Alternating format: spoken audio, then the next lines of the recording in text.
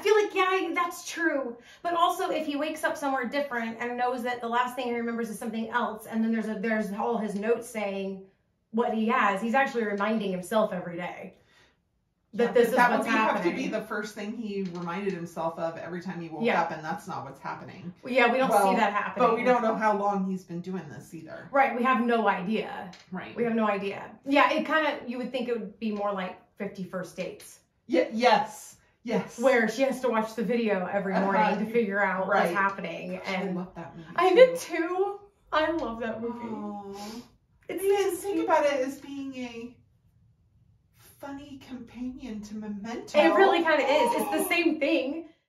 Killer Fun is available anywhere you listen to podcasts, so join us.